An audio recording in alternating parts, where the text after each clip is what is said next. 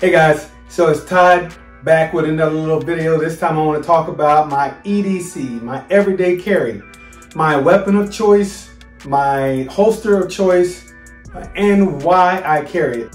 So we're going to get right into it. Alright guys, so let's talk about my EDC, my everyday carry. I carry a Smith Wesson M&P Shield, and I have it on me right now. And not sure if you can tell that I have it on, but I am wearing one. So I have an inside the waistband holster. It's made by DeSantis. I'm going to show it in a little bit, but I want to talk about where I wear it and where I carry it. So I take my personally owned weapon everywhere I go. If I'm leaving outside of my house, 9 times out of 10, I have it on me. And for me, it is part of my accessories. So when I get dressed, put on my belt, I'm immediately putting on this thing. And so I'm going to get into why I carry it. But let me show you what I'm carrying. So for me, it's essential that I carry. And like I said, I'll get into why. But right now, I'm a right-handed individual, so I carry my concealed weapon on my right side. So as you can see here, this is what I have. And right here, this is my weapon of choice. Like I said, it's a Smith Wesson M&P Shield 9mm. It is a single stack weapon that holds 8 rounds, and I'll show you which magazine. The other magazine holds 7. But this holster is pretty cool. It has 2 clips that I just snap over top of my belt. And it's really easy to conceal. But not only do I carry that, I also carry a spare magazine.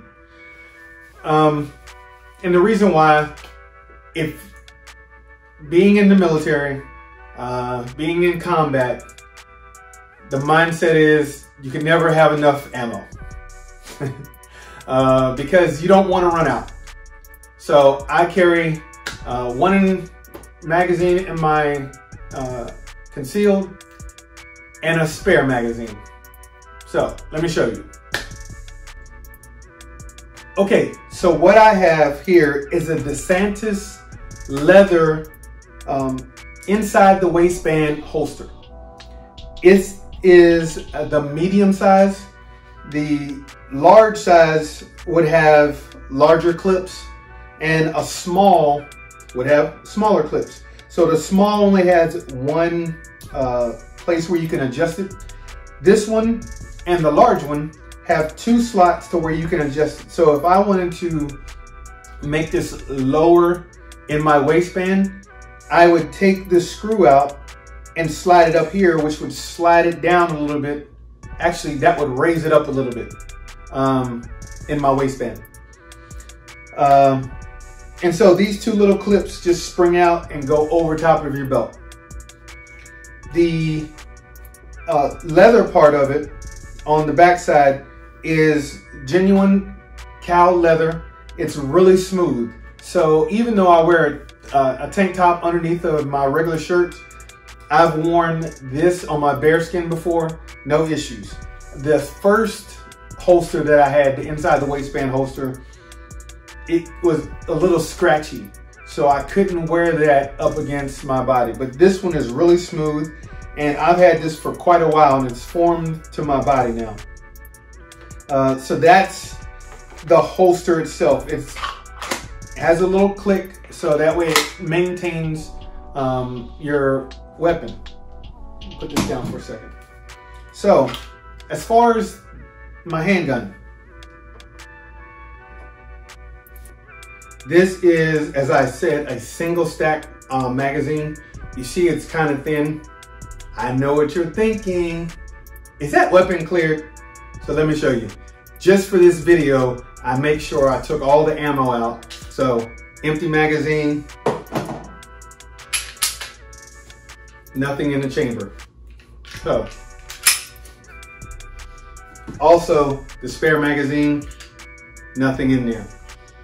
I do practice safety, so I know that's going to be a question if I didn't show you. So, but I have a pretty big hand, but this small, compact 9mm actually fits really well in my hand.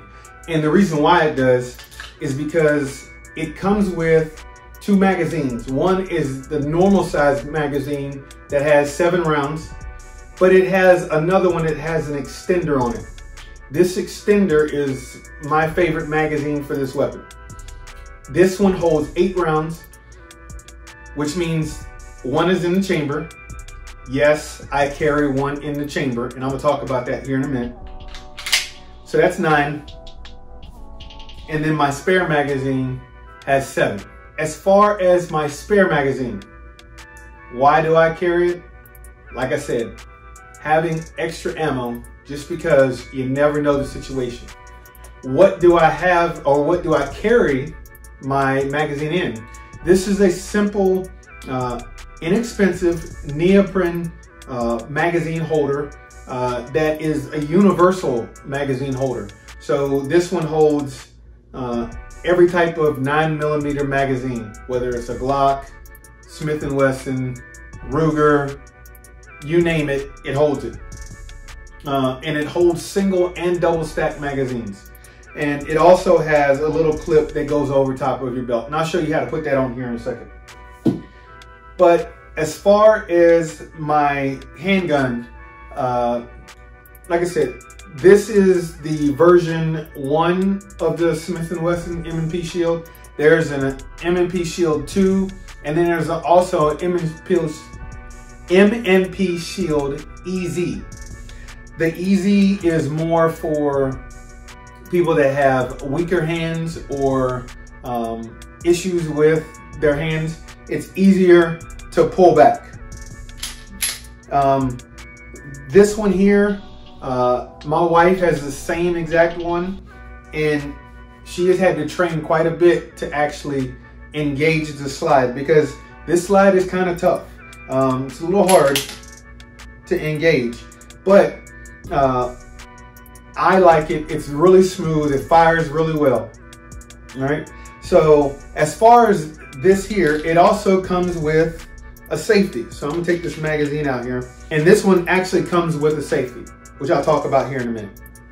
All right. So as far as how I actually wear this, let me show you. So like I said, it slides right in pretty easy. This, I don't know if I mentioned that, but this DeSantis is specifically for the M&P Shield. And so when you get online, in the description below, you can actually choose the weapon that you have. So it also fits the Smith & Wesson 40. They have them for Rugers. I'm not sure if they have them for Glocks or not. But it's pretty simple. All you do, so the way I put mine on in the morning or whenever I leave the house, I typically want it right here on my hip. So what I do, you just have to loosen up your belt just a little bit, and then it slides right inside your waistband. The clips go right over top of the belt.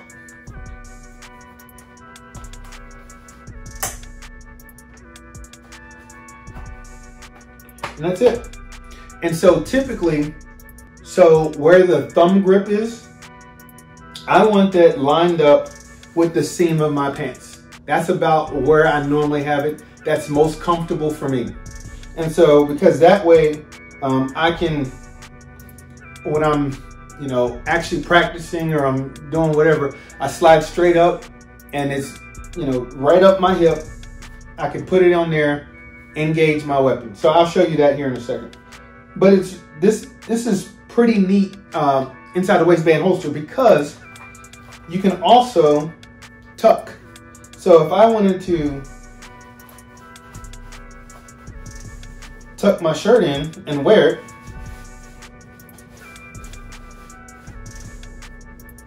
I could also do that. Let me tuck it all the way in.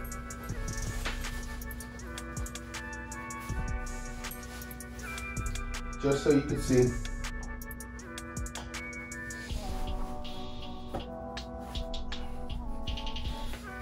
And you just have to play around with your shirt a little bit. But for the most part, you can conceal this pretty well. But I always have my shirt out. So as far as my holster, it's exactly the same. I push this a little bit further back of my hip, but I put it in just like that. And so I put my magazine in my holster exact same way every single time. And what I mean by that, so looking at my magazine, the round is going to face this way. And if I had to change magazines, I'm going to have to slide, since I'm right-handed, my magazine up this way. What I do every single time, I use my finger as my guide. So wherever the bullet goes, that's where my pointer finger is. And I take that and I slide it inside my holster the same way every time. Because that way, if I have to pull, so like when I practice, I'm just pulling, I put my finger here and I can guide it into my magazine well, which I'm gonna show you here in a second. So if I'm having to engage, which thank goodness I've never had to pull my weapon one time, this one. So if I had to engage, it's pretty easy. I'm just pulling here, I'm coming up, and everything is out of the way. I don't have any issues with this thing. It doesn't get stuck on my shirt or anything like that. So I'm easily able to engage. Now, if I had to drop my magazine and change, the reason why it's so important that I have my magazines in the same way every single time is, as you see, when I pull it out, which way the bullets would face. So if I had to quickly change magazines, I'm gonna do the same thing. I have my finger here, I'm going, and I'm sliding. And the reason why I do that is, if, let's say I did have to engage, when I'm done shooting and I need to change a magazine, I'm gonna be looking around. I'm not gonna be looking at my magazine and seeing myself put it in. It's not how I practice, it's not how I was trained to fight. So what I'm gonna do, I'm looking around and I'm taking this magazine and I'm just sliding it with no issues whatsoever. So that finger sliding in helps me. And putting it back in the same way every single time also helps. So that's my EDC. Now, the question is, why do I carry? I have two specific reasons why I carry. I mentioned I was in the military for almost 22 years. I was a combat soldier, infantry, airborne, ranger, hoorah, all that. But the deal is, I want to protect people that are around me, not just myself, but those that are around me in my sphere of influence, whether it's my family at church. If I'm at the grocery store, I'm still going to try to protect people because I just love people. So I want to make sure that I have something that would even the odds against me and somebody that would decide to do me harm. So that's the number one reason. I actually have three reasons. Number two is because I can. It is legal. I am a legal document carrying concealed weapon holder. You should be one too if you're going to carry. Make sure you're doing it legally. So that's the second reason. It's my right to bear arms. It's in the Constitution. And if you don't know, you better read it. The third reason is more of a biblical reason. I know you're going to ask me, Todd, where does it say in the Bible that you can carry a weapon? it really doesn't specifically say that. But in the Bible, it doesn't say that you brush your teeth, but you know you need to brush those gums. So we know that the Bible tells us that the enemy has come to steal, kill, and destroy. So I am also told to be wise. That's what God told us. So I'm going to be wise. I'm going to carry something that I can keep the enemy from killing, stealing, and destroying anything around me. I know that that is more of a biblical or spiritual aspect, but it also has physical connotations to it. We know that God told us we should protect ourselves. So I carry my weapon because I want to protect myself and my family and those that are around me. And so that's what I've done, most of my life as a military guy. I was serving and protecting. So that's the reason why I carry. As you see what I carry, there's plenty of different inside the waistband holsters. Alien Gear has them. There's a couple of different other ones, but I chose this DeSantis one because it fits well for me. This is one I used many years ago. Like I said, this is the second one, a type that I've purchased, and I've stuck with it. I really enjoy it, and it's not cumbersome whatsoever. Most of the time, people do not know that I'm carrying, and it's a good way to conceal. I had mentioned two things that I was going to talk about later. One was the safety and why I don't have my weapon on safety. And the second one is why I carry around in the chamber. They both are concerning the same thing. And so on my weapon, as you see here, has a safety on it. It's a lever safety. So if I flip it up, it's on safe. If I push it down, it's off safe. So I keep mine off of safe because if I have to now draw my weapon, I have to lift up my clothing, draw my weapon, I have to find the safety, flip it on safety, and then acquire the target. It's all about speed. Same thing with chambering around. If I had to draw from concealed, I have to chamber around and then acquire my target. That's more time. And I am down to about a little under 2 seconds of drawing from concealed, acquiring target, putting a round downrange. If you have somebody shooting at you, you got to think about it. First of all, they've already begun to shoot. Or if you see somebody with a threat, that threat is already there. They're trying to do something to you. Every split second counts. So fumbling with your safety or having the chamber around, that adds time before you can actually get a round back onto the bad guy. So that's the reason why I do not have my weapon on safe. Here's the other reason why. When I'm drawing, my finger is here. This is my safety. I don't put my finger inside the trigger well, anywhere inside the trigger well, here at all, until I'm ready to squeeze the trigger. So if I put my finger here on the trigger, that means I'm ready to shoot. So that's the first reason why I do not need a safety. The other reason why I have a round in the chamber is because this is my safety. That round is not going to go off on its own.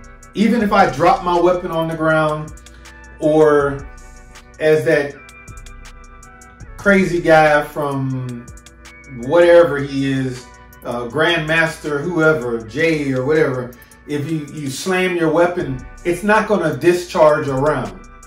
So the only way that this is going to discharge a round is by my finger.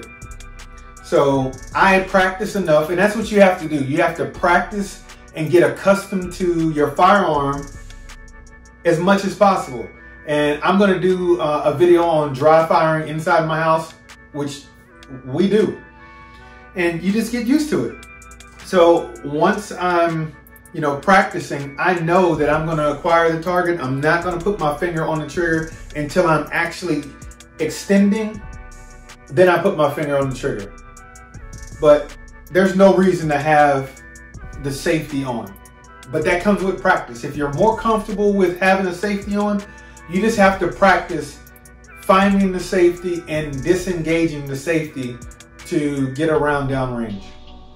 All right. If you've seen anything in this video that you want to comment about, hit me up in the comments.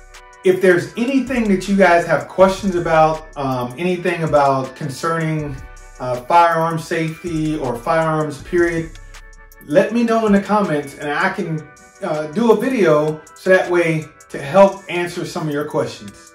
And so I'm also going to put the links to each one of these things in the description, so that way you can see and purchase for yourself if you want to, you know, purchase what I have. But if you like this video, guys, make sure you hit that like button. While you're there, hit the subscribe button and the bell notification so that way you're notified the next time that I put up a video. And I really appreciate you guys coming by, checking out this video. And until next time, remember, God loves you. God bless you and may keep you. Until next time, peace. One more thing, guys. I just finished this fantastic book from our pastor, Bishop Aubrey Shines. He is not paying me for this, but this book is outstanding. You want to get it, pick it up and read it for yourself. It's 8 questions about race. A black pastor responds to Black Lives Matter. Pick it up on Amazon. It'll change your life.